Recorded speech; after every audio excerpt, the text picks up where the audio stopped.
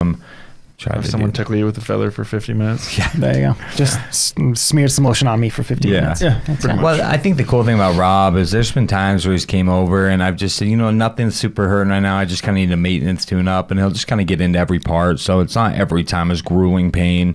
It depends on kind of what I'm going through. But another thing I really have always liked about you, and I tell any clients or friends or family that I refer, is you actually try to almost work yourself out of business because you try to tell them things to do so they don't need to come see you every week. Yeah, it's a bad business model, but it works. Well, it works because you're extremely referable, and people know that like you're the real deal and you're going to help them, and that you also have their best interest in hand, which so many, I mean, that's what I try to tell them. What's what we try to preach is just like, I don't want to hold a client's hand forever. Like I want them to go on their merry way and like be able to live a healthy life without needing us. And that client education part I know huge. that if they keep doing it, like we're going to organically get more referrals because people will still see them down the road.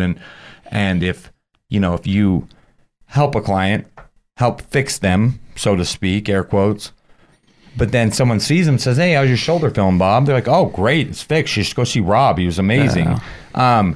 You've always given little tips. Like, what are a few tips you think you give to listeners that like will really provide a lot of value? Like, I know you've told me to put a little crossball up on my chest and stick it up against the wall. Like, what are a couple things at home do you think that most people, I guess injury dependent, but could be doing, whether it's stretching, foam rolling? Is there anything, a couple things you really believe in as a core?